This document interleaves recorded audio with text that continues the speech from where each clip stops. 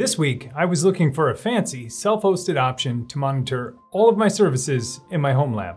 I was looking for something that was open source, self-hosted, and well, fancy at the same time. At least a little more fancy than the old tool Nagios I used to run a while back. Now, don't get me wrong, Nagios is a great tool and great at what it does. But I need something a little bit lighter, and I'm tired of hearing that buzz every time something goes down. I'd rather switch to something that's a little more and less. That's when I discovered Uptime Kuma. Uptime Kuma is an open source, self-hosted option like the popular service Uptime Robot. It helps you monitor all of your services running in your HomeLab or anywhere. It can monitor HTTP services looking for specific HTTP codes, or it could even scrape websites looking for specific keywords. It can monitor TCP services, so if you want to check to make sure that your SSH connection is up, you can. It can even do a traditional ping to make sure a system is up. And it can even do DNS record checking. It's built on top of fancy frameworks like Vue and Bootstrap, which will give us a fast and responsive and good-looking UI. It also supports fancy notifications that can be delivered via Telegram, Slack, Discord, email, and 70 other services you can configure to deliver notifications just the way you like. It also has a fancy status page, just like some of the status pages you see on public-facing sites to report their service uptime.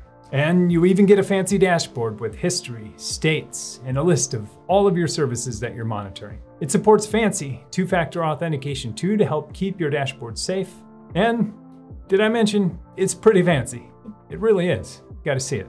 So if you're tired of and want some more of, join me as we set up and configure Uptime Kuma. It really is fancy. So today we'll get Uptime Kuma up and running. Then we'll configure a monitor of each type. We'll configure an HTTP with keywords, a TCP, a ping, and even DNS. Then we'll set up some alerts to make sure that we know when services go down. And then we'll set up two-factor auth to keep our dashboard safe. And if any of this sounds good to you, don't forget to give this video a thumbs up and subscribe if you haven't already. I should mention that because it's a container, you're gonna need some kind of containerization engine to run this on. We'll cover plain old Docker and Docker Compose, but feel free to set this up using Docker, Rancher, Kubernetes, Open Media Vault, or any other containerization platform that has Docker or Containerd, because it should work there as it will on my machine, as it will on a server, a desktop, or a Raspberry Pi. Also, all the documentation and configuration that we covered today will be on my documentation site, and you can find that in the description below. And so for us today, we're gonna use Docker in Docker Compose. We're gonna use Docker Compose because it's pretty easy, it's pretty common, and it allows me to share my configuration with you so you can copy and paste it. Open up a terminal and run docker-v and you should see an output. Then you should be able to run docker-compose-v and see an output there too. If you do, great. If you don't, see my documentation and it'll show you how to set it up. Next, you'll want to run mkdir uptime-kuma to make a directory to keep some of the files that we're going to mount from Docker. Then we'll want to cd into that directory. Then you'll want to create a file called docker-compose.yaml, and then we'll want to edit that file with an editor. In our Docker Compose file, we'll want to paste some configuration in there. In this configuration file, we'll want to paste the contents here. And this is a simple, typical Docker Compose file. So first, we have a version. So this is the Docker Compose API version. I'm using version 3.1. Next, we're going to define a service. I'm naming that service Uptime-Kuma. And then I'm going to use the image Louis Lam, Uptime-Kuma, and then with a tag of 1. Now, you can use the latest tag or you can use any tag that's on Docker Hub, but it seems like this 1 tag is what they want you to use. And looking through the logs, it looks like they just always update the 1 tag with the latest version of 1. Next, we're going to specify a container name, and I'm just going to name this Uptime-Kuma. Next, we're going to specify our volumes. So these are volumes that will be mounted from the container to the file system on the host machine. So on the left side is the path on our host system, and on the right side is the path inside of the container. On the left side, I'm going to mount mine to my home directory, to the user server admin, to _ Docker files, to Uptime-Kuma, and then a folder called data. We need to make that folder data still, but we'll get to that in a second. And next we're going to expose some ports. And so 3001 is the port that they expose internally. So on the right side, it's the inside of the container, is 3001. And on the right side is the outside. And I'm also going to expose 3001. Now, you can change this left side to be whatever you'd like, but you can't change the right side. And our restart policy, I typically say unless stop. So it's going to keep restarting itself if it crashes until we stop it ourselves. And then security options, one I typically use is no new privileges equals true. And this is for permissions, and it'll just make sure that nothing within the container can elevate itself. And this is a pretty straightforward configuration. So let's copy this and let's paste this inside of that docker-compose YAML file on our server or wherever it is. And let's save this. Let's close out. Now remember, in our config, we were mapping to a data folder within this folder. So we need to make a data folder. So make a data directory. Then let's do an ls to see what's in here. So we should have a data directory and then our docker-compose YAML file. And this is all we need to spin it up. So I run docker-compose up-d-force-recreate. And I know I don't need to run the force recreate on the first time launching it, but I do it every time because it always works. So we can run that. Now it's pulling down this image and it's created. So if we run a docker ps, we should see this here in the list. And here it is, it's starting and it was created 12 seconds ago and it's been up for 5. Then we can do a docker logs uptime Kuma to make sure it's running and we can see it's up and going. And then we should be able to see our website if we go to that IP address on port 3001. And here it is. So let's create our account, create, and here it goes. It does look pretty fancy. Before we add some monitors, let's go into settings really quick. I didn't have to put it in light mode, which is a good thing. But if you wanted it to be in light mode, you would click light mode and then immediately go back to dark mode. And if you set auto, it'll auto switch depending on your device's light or dark setting. So in here, you can change the language, you can change the time zone. And if you're hosting this publicly, you can choose whether or not search engines should be able to index this site. And then you can choose your default entry page, which is either dashboard or status. And we'll see both of those here in a second. Here you can change your password, and here you can set up two-factor auth. So let's do that real quick while we're here. So if we click on two-factor auth, we can enable two-factor auth. We can scan a barcode. Then we can enter our code, verify our token, it's valid, save, confirm we want it on, and it's enabled. That easy. And then next we can export our backups for this machine. Now remember, we're writing this data already to the Docker volume that we created, that data folder. So you don't need to back this up, but you could back this up through the UI. Now it says here, it's gonna have some sensitive information in that backup, so to keep it safe, and that history won't be included. I couldn't see myself using this at all because I'm actually gonna back up that data directory on disk so that it backs up everything, including history. But cool that it's here. And then if you did use the web to export data, you can use the web to import that data here as well. And then we have options to disable auth, log out, and clear all statistics. So pretty cool. Okay, so let's set up our first monitor. So our first monitor, we're gonna set up the type is HTTP. And don't be confused with HTTPS. We'll set that up here in a little bit, but we're gonna set it up with HTTP. And so the way you would typically use this is you would hit a health check endpoint. Now, you could put in a website like google.com and make sure google.com is up, but that puts some additional load on google.com. Not like they really care, but if it was your website, every 60 seconds or so, you would be loading that whole entire web page just for a health check. So most of the time, you want to have a dedicated health check endpoint. And those health check endpoints are really simple. They're usually like /health, and they'll respond with the 200 OK, something very, very simple. So for example, this is exactly what I'm talking about, a health check endpoint. So I have a health check endpoint set up on that Raspberry Pi back there. Sounds odd, but I have it up there so that my other services can check to make sure that it's up. If it's not up, then I cycle the power on that thing. I know, I've gone pretty far, but I really do have a health check endpoint on there. And this is a health check endpoint. This is what I was saying, like you don't want to hit the web page and load the whole entire web page. It's a lot cleaner to hit a health check endpoint. But if you don't have a health check endpoint, we'll set up something a little bit better than this, so don't use this one. But I'll copy this health check endpoint from my Raspberry Pi. I'll paste it into here. And the friendly name is Raspberry Pi LED. Okay, the heartbeat interval is how often it's gonna check. That's totally fine, 60 seconds. Retries, I'll set it to 0. And then how often the retries will happen. since I have it to 0, it doesn't matter, so I'm going to keep it there. And then you have options to ignore certificate errors. This is great if you have self-signed certificates at home. And then you have the option to upside down mode. But it's kind of confusing, but basically you're saying that, hey, if this service does respond, then consider it down. Now, there are a few edge cases where this makes sense, but in most cases, you're going to say, hey, if the service is up, consider the service to be up. Next is max redirect. So this is how many times you can get redirected. 10 should be good.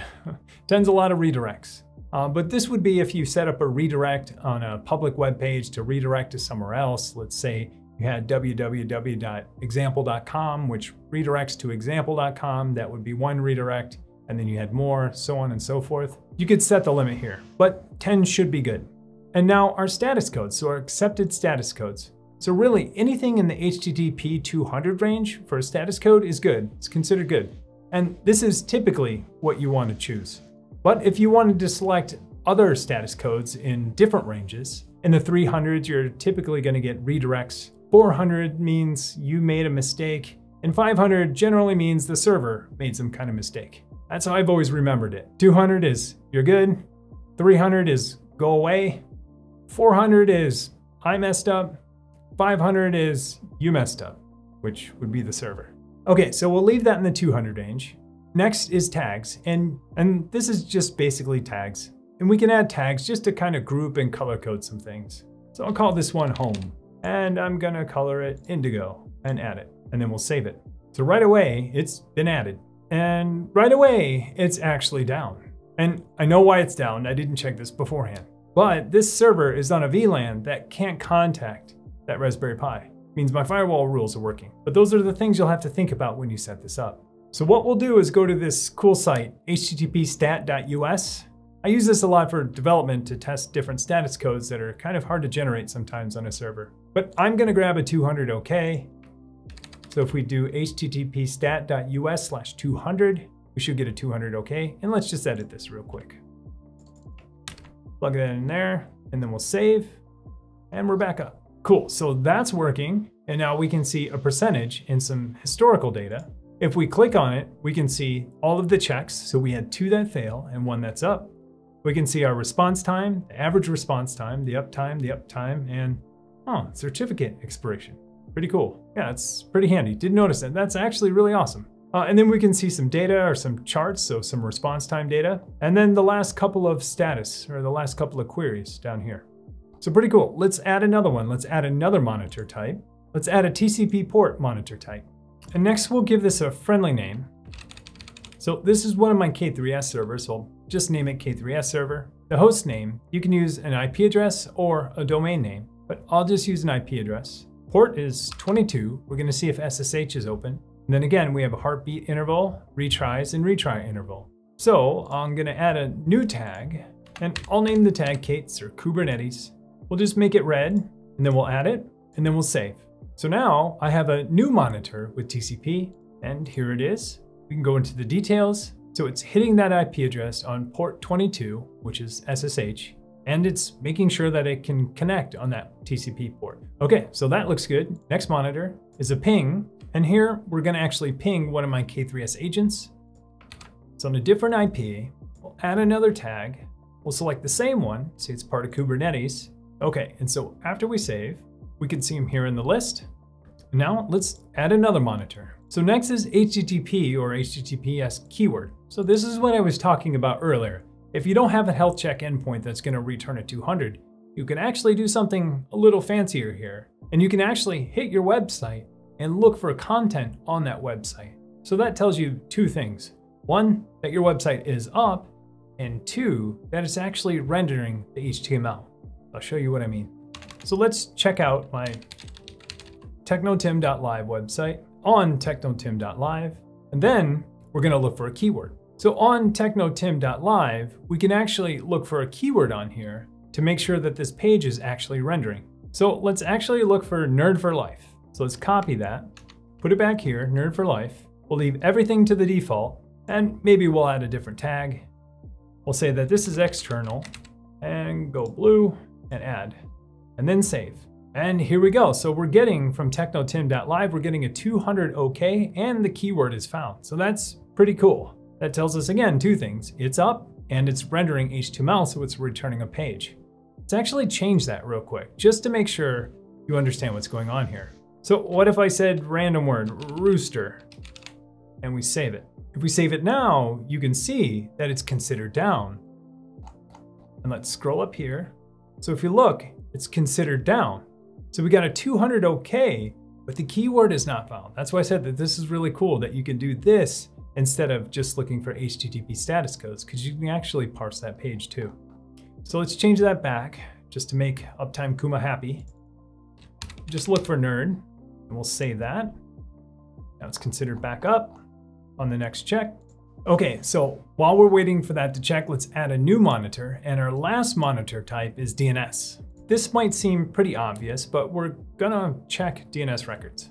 So I can call this DNS1, and then what's the host name we're actually gonna check for? So let's check for one of my other servers. So juno.local.technotim.live. So that's an internal DNS record. And so the resolver right now is pointing at Cloudflare, but I wanna point it internally to my internal DNS server. So I'm pointing it to my internal DNS server, and then I could choose the record type. So for me, it's just gonna be an A record. Then I'll add another tag for fun, home, and then save. Then once we add it, we can see our DNS record is considered up. So a nice, easy way to make sure your DNS server is up and resolving records. Now you can do this again too for a public one. Like if we change this back to Cloudflare and saved it, this should actually fail because this isn't a public record. But if we search for something like google.com on Cloudflare and saved it, then it will return with the status of up. So now that we have these all set up, we can actually go to our status page. And here's our status page. It's not in dark mode yet, but let's edit this really quick. Switch to dark theme, there we go. Okay, so now let's save that, and then let's edit our status page. So let's add a group of services. So let's add all of our monitors here, and then save it. And pretty cool, right here, we have a nice little dashboard, almost like a public facing site, where we can see all of our services that we're monitoring and their status. And this is really nice, partially degraded service. So they've automatically determined that because my site's down, because we changed that, but because one of these services are down in this group, it's considering this partially degraded. So super nice touch. And you can even add incidents here too, which is pretty awesome. So if you want to create an incident, say, oops, I did it again. Terrible singer. But you can add a title and then add content or a message to this. So I'm gonna say, we're working hard to restore our services. Until then, just wait longer. Okay, so then we can choose an actual style too. So we can choose info, we can choose warning, choose danger, primary, light and dark. So let's go danger. Let's go danger and we'll post this. And here we go. So we have a nice status page that shows how our services are doing. This is why I said it's pretty fancy and it looks great too. But we're not done yet. We're not done yet. So now that we have our services up and going, we have a status page that's up, we still haven't notified ourselves. So we would like to know if one of these services are down. And like I mentioned earlier, you can configure up to 70 notification services. It's super easy to do, but we're gonna configure one that I use a lot. It's Discord. So we can do this in a few ways. You can either do it on add a new monitor, set up a notification, or go into settings and set up notification. We'll do that because it makes a little more sense. But from here, I'm gonna choose Discord. And then we're gonna give this a friendly name. I'm just gonna name it Discord Alert.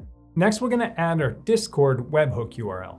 So if you don't have a Discord server, it's totally free and it's really easy to get. And if you have Slack or some other notification or chat messaging system, the configuration is very similar.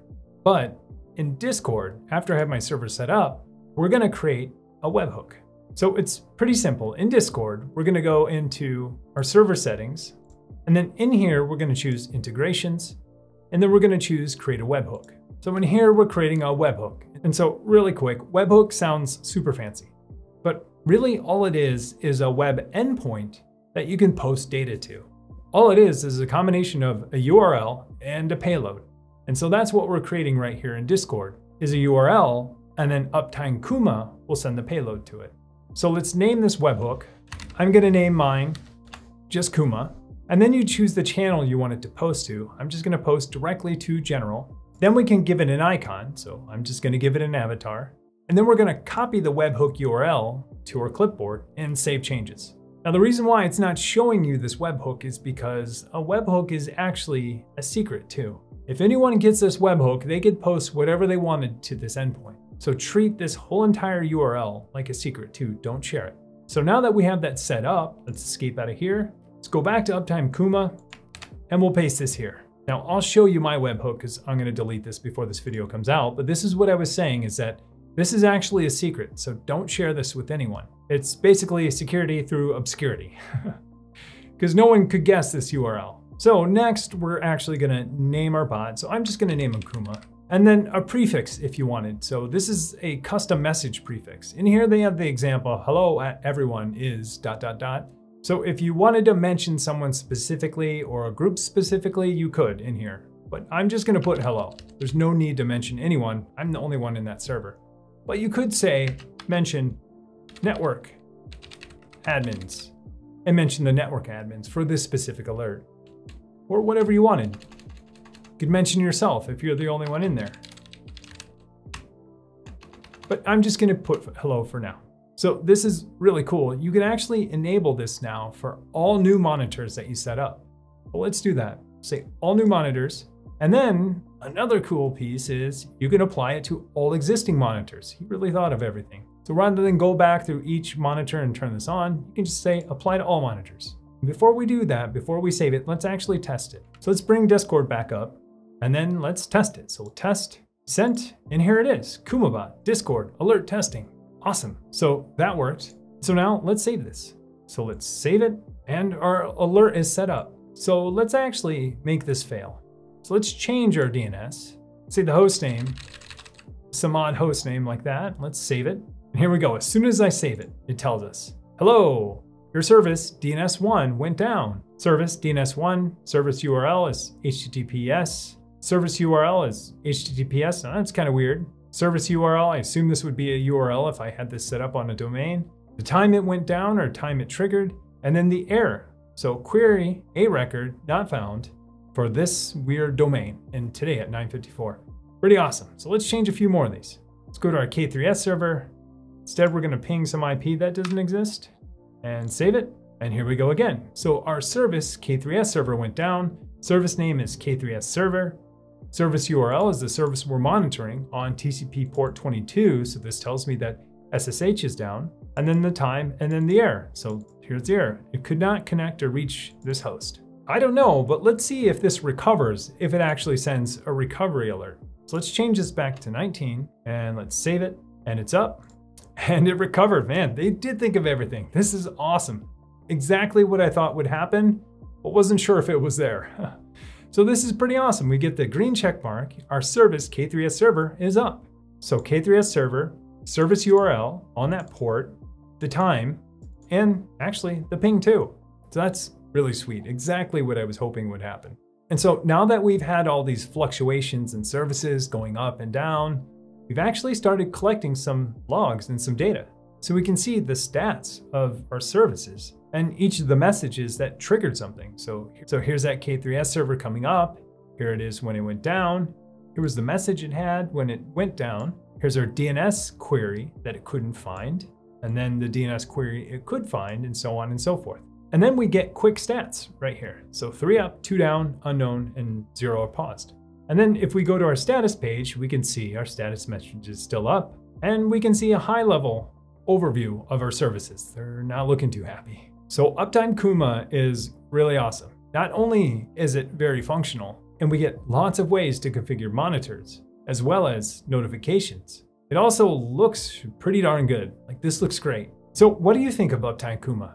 Are you going to use Uptime Kuma to monitor your services in your HomeLab or some of your public services? Are you not going to monitor anything at all? Or are you using something else? Let me know in the comments section below. And remember, if you found anything in this video helpful, don't forget to like and subscribe. Thanks for watching. But you spin up a media server, you maybe do it on a Pi or low power device, and then you're like, well, I might want to do some transcoding, and then so you upgrade, and you're like, okay, I'll do it on a server, and maybe I need a video card in there, and why not just virtualize it? Because then I can share all this infrastructure. And then you're like, okay, well, I need more storage than this USB attached drive. Maybe I'll get another drive. And then, well, I don't want my media to go away if one drive dies. So I'm going to create an array.